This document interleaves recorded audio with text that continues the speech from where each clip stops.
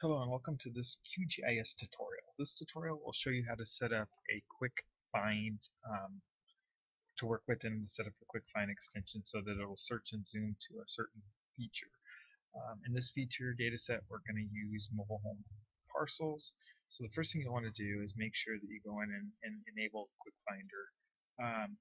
And if you don't have it installed, you can actually go up here and find it in the repository. So I'll just go quick. So QuickFinder's down here.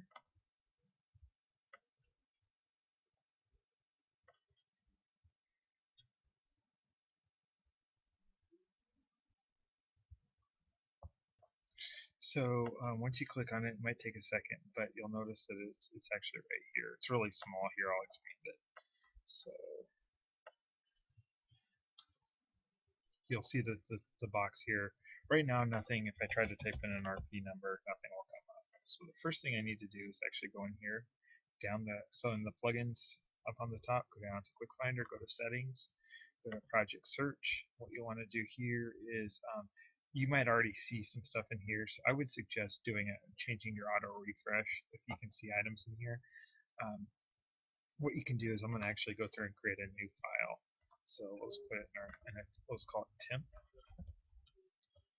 And then what we'll do is we'll add the green plus button here, and we'll do by parcel.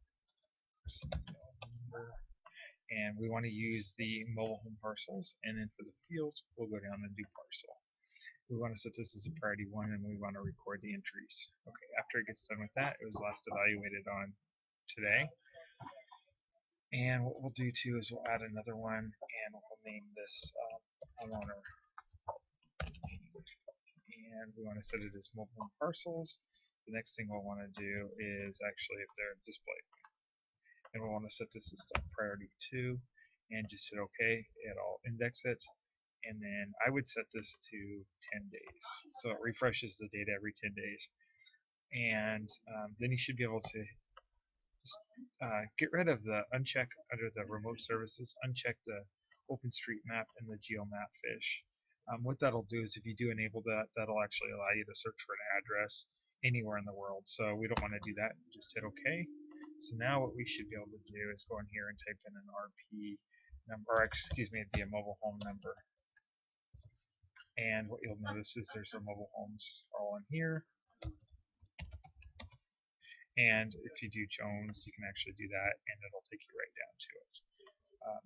And it should zoom you right into that parcel. And that should conclude. I would make sure to save your changes, and that should conclude this tutorial on how to set up the QuickFinder tool in QGIS. If you have any questions, just let me know. Thanks.